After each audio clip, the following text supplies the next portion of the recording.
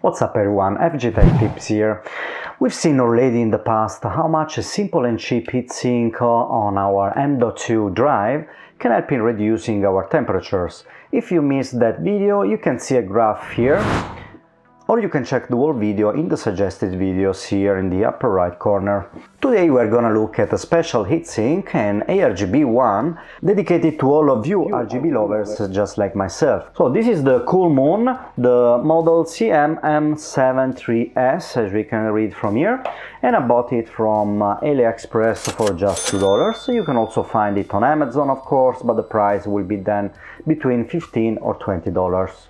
I'll leave the link down below in the description as usual if you guys are interested in the purchase. Anyway, this will work basically with any M.2 2280 SSD unit and with any ARGB motherboard. So your motherboard obviously needs to support the 5V LED strips, and then you will be able to control it via your motherboard software, for example.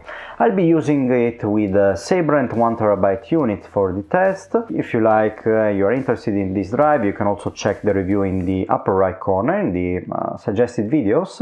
So I will try to basically answer the following questions. How does it look like, and does it help for the temperatures too? One way to find it out.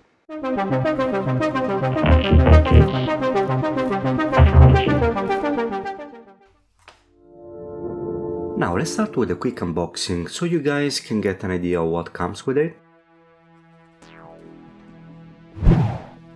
We have obviously our Coolmoon unit, which has standard dimensions and weighs around 150 grams. I'm just afraid about its thickness, as I don't have much space due to the huge CPU water block. It is made of ABS, which is an impact-resistant thermoplastic polymer. Then we have the aluminum body and the heatsink base made of stainless steel. There is only one connection to our PC, and it's obviously the 3-pins ARGB connector.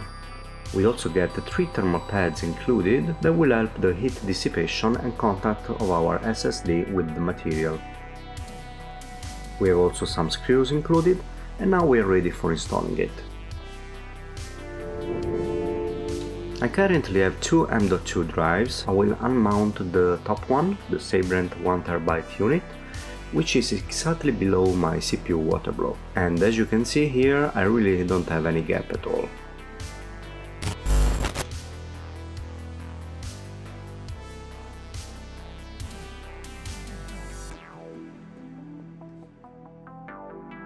I will start removing the rubber bands on the previous heatsink.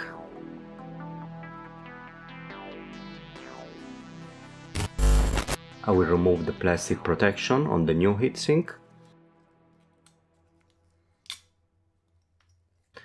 Then I will add the first thermal pad on top and the second thermal pad at the bottom. Even if the Sabrent unit already has its label, which is made of a copper layer, you can also decide to remove it, but since it is made of copper, I decided to stick the thermal pad on top of it, as I did with the previous heatsink. And as we saw last time, the temperatures shouldn't be impacted. Always remember to remove all the plastic protections from the thermal pads and the heatsink. Now we align the holes and use our provided screws.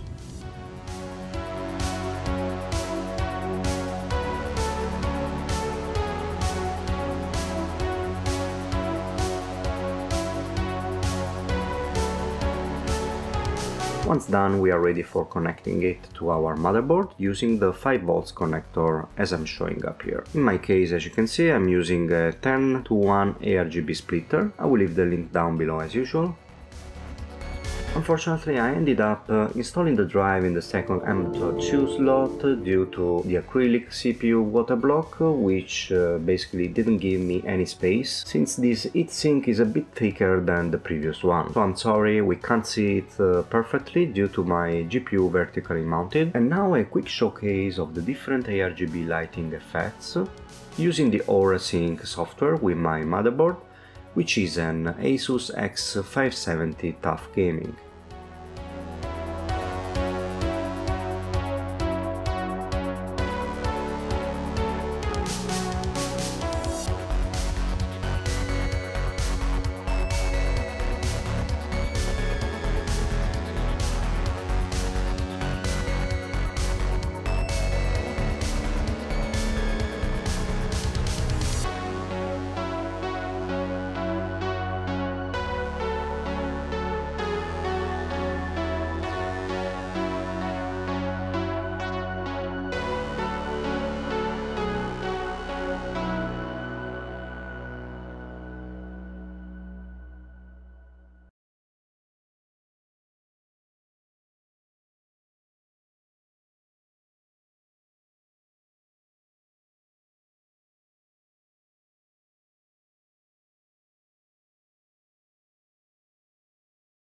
When comparing the temperatures with the standard heatsink, we can see there is no change at all in the highest temperatures, but the lowest temperatures affect the average temperature, which is higher with the Coolmoon heatsink. This could also be caused by the fact that the M.2 unit had to be moved from the upper M.2 slot to the lower one. Looking anyway at the performance differences, we also can see that there is no tangible difference. So I have to say that at the beginning I was a little bit skeptical about the dissipation capabilities of this product due to the fact that it's not completely made of metal, but we have also obviously the plastic section that is required for the ARGB diffusion lighting. But as we saw, there's no tangible difference in my test in terms of temperature, so I would be curious anyway if you guys also have some tests you would like to provide to me. If so, let me know in the comments below. But in the end, if you like RGB lighting in your PC, I would recommend this product. For just $2 you can get better temperatures and looks. And that's all I have for you today. If you liked the video, please make sure to check out the other related videos in my channel and hit the like and subscribe button for supporting me. Thanks again everyone for watching, and I'll see you in the next one.